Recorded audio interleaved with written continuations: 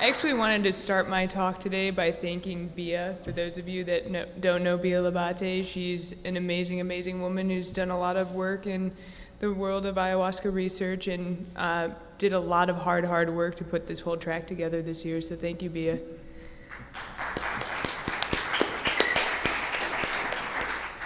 All right, so I'm going to start with a basic definition of trauma. PTSD is a very complex disorder, so we're going to keep it pretty vague.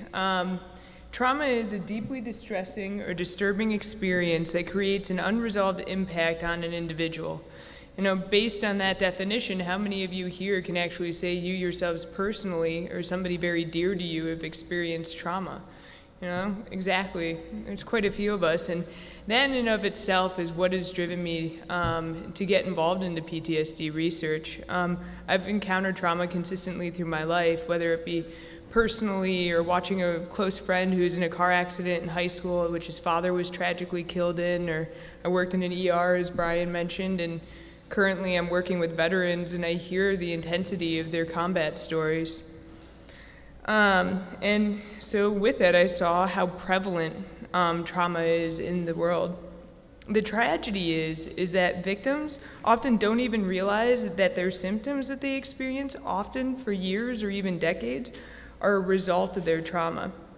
They struggle in this sort of purgatory of anxiety that they're unable to identify or describe.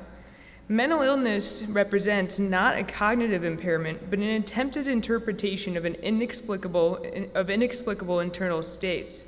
Essentially, PTSD is a pathological state of fear. One of the biggest challenges to PTSD treatment is that it's very unresponsive to the current treatment modalities. There's a lot of treatment resistance. For those that actually do seek treatment, they're often left feeling helpless because there's a limited capacity in the current treatments to actually help them find resolution. This suggests that we absolutely need to find more therapeutic strategies. The other problem being that there's a lot of stigma, both in the general public and in the medical community as a whole. PTSD victims often are known as drug-seeking or people who are completely uncompliant. So they'll start treatment, but then they won't come back and follow up. The sad story is that most of them, turn to addiction just because they're trying to find their own sort of coping mechanisms to help suppress their debilitating symptoms. And then those that are seeking treatment, treatment in its initial stages can often activate these individuals, making their symptoms worse at first. So them not coming back to treatment is a direct result of them being avoidant of their symptoms. An additional obstacle lies within the stigma that the clinicians that are providing treatment themselves have. In general, a clinician's level of discomfort in prescribing medications increases as the risk of the abuse of the medication increases. Unfortunately, difficult to treat mental health disorders such as PTSD are also the ones that are best managed by controlled substances. So for instance, benzodiazepines are phenomenal at treating kind of the hyperarousal symptoms around PTSD, but clinicians don't like handing out prescriptions of Xanax. If victims remain feeling helpless and clinicians are resistant to treating them, we need to find we need to explore new therapeutic potentials. Substances such as MDMA and DMT, which is a psychoactive component in ayahuasca, are both considered Category 1 controlled substances. And this means they have a high potential for abuse and are not considered acceptable for medical use. Kind of funny to think of ayahuasca as something that's an abusable substance, because those of you who've experienced it know that it's not always exactly pleasurable, but in the long term, you can be very happy for the experience. But the point here being is that understanding the therapeutic potential of certain controlled substances provides a key to what current medicine struggles to find, which is a solution for victims. So briefly, I'm going to explain to you guys the evolution of the human brain. This is called the triune brain. So first evolved our reptilian brain, and this is our instinctive mind. It's responsible for basic things like survival, food, and sex. And then there's our mammalian brain, which is our emotional brain. It's where our limbic system is, and also the hippocampus and the amygdala, which I'm going to talk more about in the following slides, are part of the limbic system. And then there's our human brain, the neocortex, which is intellect, our analytical minds. So our human brain is our conscious brain. It's what allows for consciousness. But then our subconscious lies in the mammalian and the reptilian brains. So the major systems at the core of the traumatic reaction are located within the mammalian and the reptilian brain levels in our emotional and our physiologic responses, so the subconscious. And it is at this level what we need to target, where healing really truly begins. Ultimately, the primary goal of treatment for PTSD is to allow for the opportunity to free the subconscious memories to finally be processed and integrated into the victim's life with meaning, without replaying the original emotional intensity. And so what ayahuasca does, it provides a landscape to explore and unleash what has been trapped in the subconscious regions of the brain. So now I'm going to describe the different systems a little bit more. Our memory system is actually much more complex than this, but simply put, you have implicit and explicit memory, which are formed in our amygdala and our hippocampus, respectively. And then the memories are stored in our prefrontal cortex. Implicit memory is our somatic memory. It's memories of our experiences that we're not consciously aware of, but our bodies are. So like remembering how to ride a bike, for instance. And then our explicit memory is our conscious memory, and it's what allows us to recall from previous experiences and previous information. So what occurs in trauma is that we are able to create the implicit memory, but without the explicit memory to consciously make sense of it all.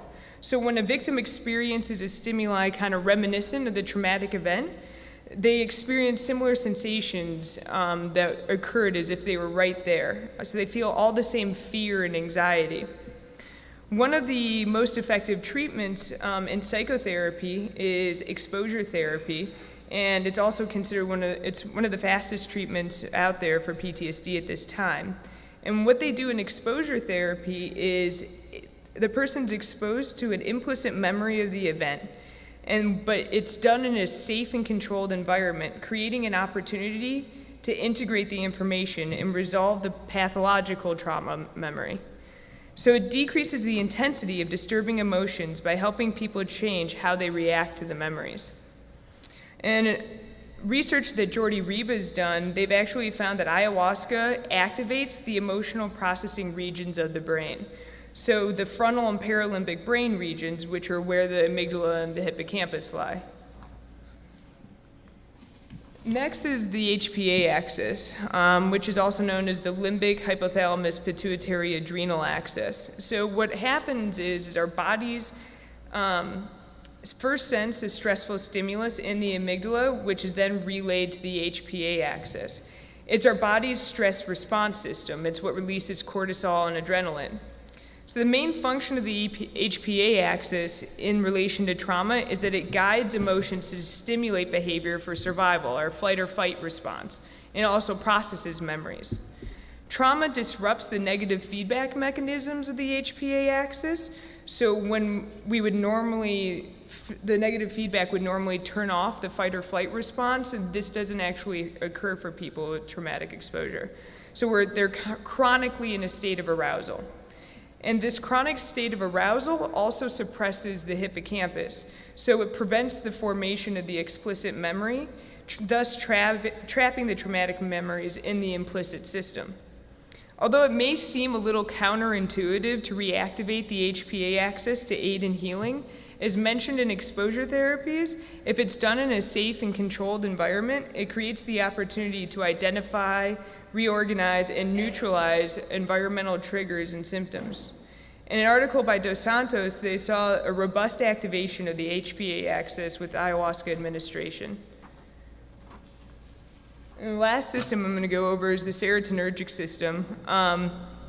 Basically in PTSD, what you see is a decreased level of serotonin, which thus leads to the decreased ability to modulate arousal and leads to the dysfunction of the regulation of the amygdala, the hippocampus, and the prefrontal cortex.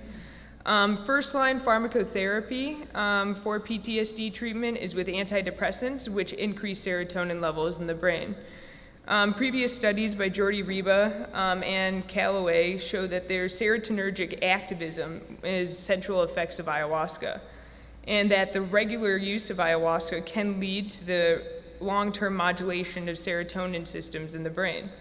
Since serotonin is involved in multiple mental health disorders, it's hypothesized that there's a direct link between the elevation of serotonin transporters seen with long-term ayahuasca use and thus positive behavioral changes. Missed that. That just kind of shows the pathways that are targeted by PTSD in relation to ayahuasca. And a quote that I wanted to read to you guys is by a psychologist named Peter Levine, who's really famous in the work of trauma research. And the quote is, "It is to our detriment that we live in a culture that does not honor the internal world. In many cultures, the internal world of dreams, feelings, images, and sensations is sacred, yet most of us are only peripherally aware of its existence. We have little or no experience of finding our way around in this internal landscape. Consequently, when our experience demands it, we are unprepared." So victims of PTSD were unprepared for this stressful event that altered their lives. And ayahuasca can help guide them into their internal landscape, assisting them to access their own personal internal resources for resolution. Research shows that ayahuasca targets the brain systems disrupted by PTSD. And by studying ayahuasca, we may be able to unleash what conventional medicine has failed to provide for victims. Thank you, and Jessica, there you go. So I'm going to change gears a bit, and I'm going to show you a demo of the method that we propose to use to analyze ayahuasca for PTSD. So I'm a neuroscientist at UCSF where we use these bioinformatics frameworks to try and understand and cure spinal cord injury. So I'm going to show you it within the context of that, just to kind of give you a demo. So what people typically do to understand these complex diseases like spinal cord injuries, they measure all of these functional outcomes and then try to correlate each of them together to understand what's happening to the patient. And it creates, as you can see, this very complex network of correlations that's really difficult to understand in its totality, especially when you want to understand how this whole thing's responding to a particular treatment. So what our system does is it essentially reduces down this complexity into what we're calling syndromic features of functional recovery for our disease model. And what this does is it takes hundreds or thousands of variables and puts them into this bivariate correlation matrix where we can basically reduce the dimensionality of this data set to get these multivariate syndrome measures that highlight and illustrate what the intersection is of all of these different variables and how they're moving together in a multivariate space as a result of treatment. And so this is an example of a three-dimensional plot of subjects after doing this syndromic analysis following spinal cord injury. The black subjects here are subjects that had no injury, and the colored dots are subjects that had varying severities of spinal cord injury. And so what one dimension differentiates is that subjects were injured, and then a separate dimension will differentiate the different subcomponents of injury severities. And then we can then test whether any treatment is shifting subjects into different realms within this three-dimensional space.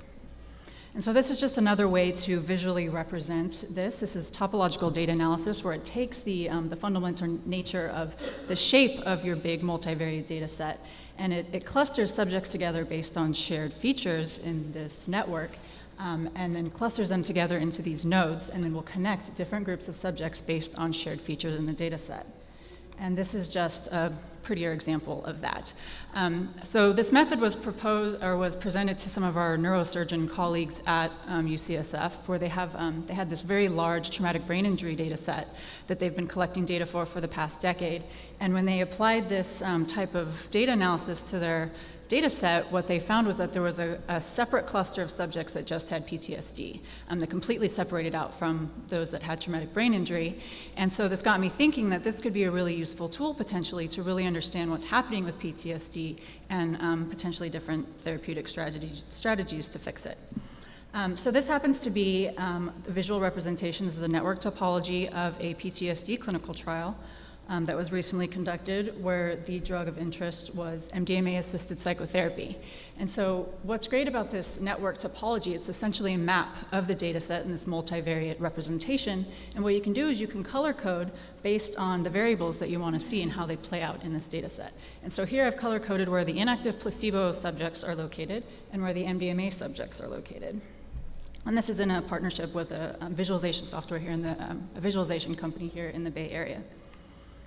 And these subjects actually were excluded from the study. They withdrew from the study at some point, and so you'd normally consider these outliers and may not potentially assess these in your study, but even if we do throw these into this framework, they still differentiate out. So it's a pretty good tool to really map out where your subjects are in this, this network topology.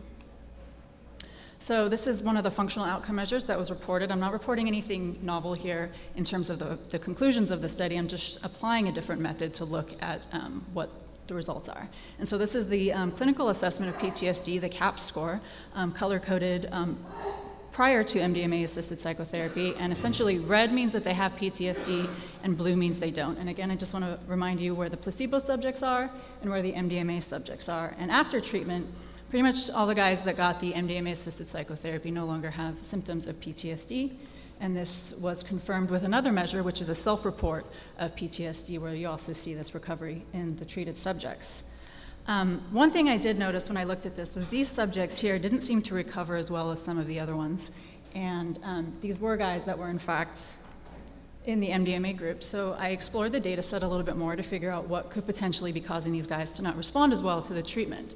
And it turns out that it's, when I looked at their medical history, it was the fact that these guys didn't have any prior history of ecstasy use.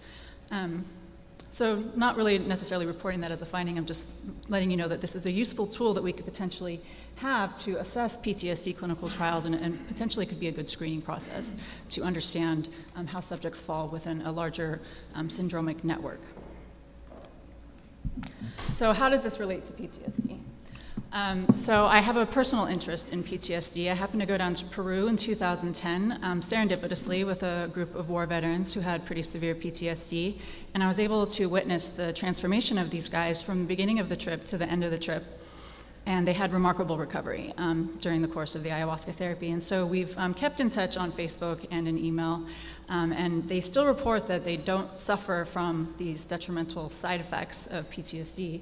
And so I mined some of their trip reports that they actually posted in some of their blogs on Facebook and did a word frequency cloud. And it turns out these guys really do believe that this is a medicine for their PTSD. And so there's not really any studies happening right now to look at ayahuasca for PTSD, but there's so much anecdotal evidence out there from the community that this is causing, this is really causing people to have amazing recovery from various ailments, including PTSD. So we have a collaboration set up with the Paititi Institute in Peru, where we plan to do retrospective data collection of subjects with PTSD that have been going down there voluntarily to take ayahuasca.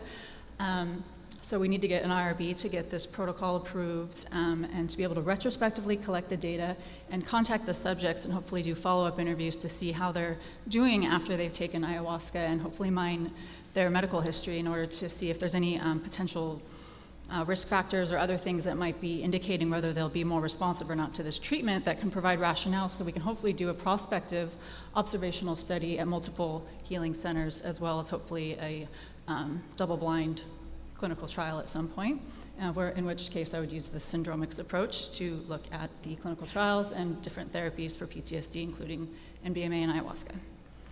So I'd just like to thank MAPS for donating their data so I could kind of show you proof of concept of how this works. This data visualization company, IOSTI, which we've partnered up with funding from the Nielson Foundation, no relation, as well as NINDS, which is the National Institute of Neurological Disorders and Strokes, which funds my spinal cord injury research. And for those of you that like to look into references, here's some of the citations from the information that was cited in this talk. Thank you.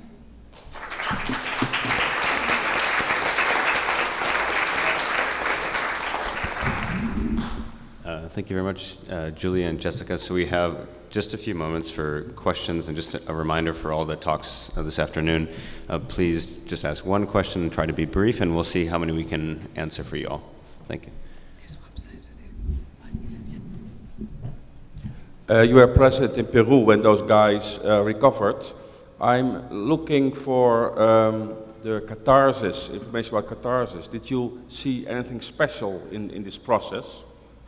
There was one guy I noticed who, the first ayahuasca session he did, it kind of broke him down, and he couldn't stop crying after it was over, and then he did another ayahuasca session, and then it was able to kind of build him back up. So I think there was a release and then a coming back together, and then he was a lot stronger and happier, and that's maintained to this day. And I just kind of want to poke in here. You know, catharsis often focuses on more of the conscious part of our brains, and one of the things that I'm saying is that we really need to focus on the subconscious regions for trauma treatment. And so with ayahuasca, you really get into those deeper areas, so you get the sensations and the emotions that you can heal, so that eventually, you know, you can get to the conscious side of things as well. Hi, I wanted to ask if you collected any physiological data, and if you did, what kind, or if not, do you intend to down the line, or does MAPS intend to down the line, maybe to try to understand things from maybe a mechanistic perspective? Yeah, we would like to collect anything we can get our hands on to see if there's, you know, any potential things that we can identify as risk factors, or things that are going to help them recover better. I mean, so to me, I'm a data scientist, so I like to get all of the information and see what kind of things covary together in a multivariate space. So I think physiology measures would be crucial for that. Along those same lines, do you have, could like blood levels of different hormones, inflammatory factors fit into that same multivariate analysis? Could you do that, and is there data you could mine along those lines to demonstrate some pattern in PTSD and other forms of treatment? I'm sorry, can you repeat that? Like, you know, you have your pattern of data that they've collected from those people, and then he's saying, well, what if you had blood levels, let's have some kind of neuroendocrine inflammatory blood level markers? Yeah. And then could you also apply the same analysis, multivariate, and create the graph and all that? And is there data out there for you to do that, to build such a model? Yes, we could do that. I think anything that we can plug into this will provide useful information, and I know that there's been a lot of studies done already with ayahuasca to try and understand what it's doing in the body. So, I mean, we welcome data donations. I mean, my whole work that I do at UCSF is taking previously published work and then trying to figure out how these new patterns in the data set to try and inform us about the disease model and the treatment. So, yeah. Okay, thank you. Over what span of time do you think that new research in ayahuasca and PTSD is likely to take place? So, like, including your own research, I suppose. You know, what type of time span can we expect to see? You know, kind of you know, clinical and experimental results and that sort of thing developing. Unfortunately, it's kind of a slow process to get protocols approved. You have to write the protocol, it goes through review. Sometimes if it doesn't work, you have to go back to the drawing board and resubmit it. That goes the same with any funding that you're trying to apply for. So it could potentially take a couple years to really get this to gain some momentum. Yeah, I don't know if you were at the opening remarks when Rick Doblin pointed out that for the MDMA studies that he was doing, he started his work when he was 18 years old, and hopefully by the time he's 70, he can start his profession. So, you know, I think more of the goal, you know, it'll take some time, but the thing is that the more research that's getting started out there, the more that people can be informed. You know, the word can get out to the general public, these discussions can be opened up, and within the medical community, the discussion's opening up as well.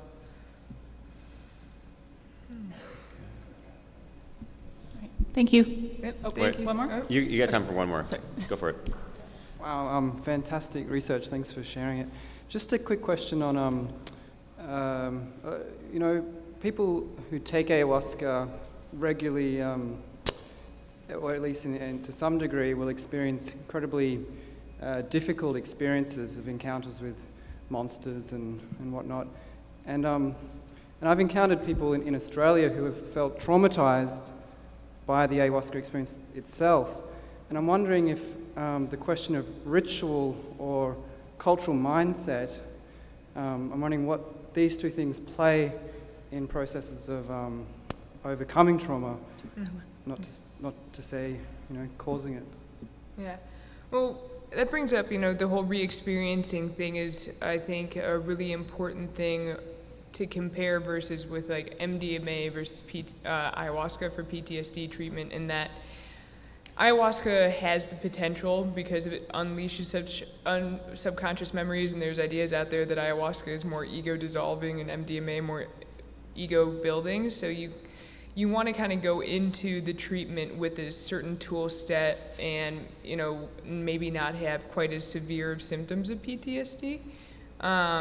Such as like extreme dissociation or hyperarousal. But, even the re-traumatizing, I think, to a certain degree, if you're capable of handling that, can be very useful in your healing process.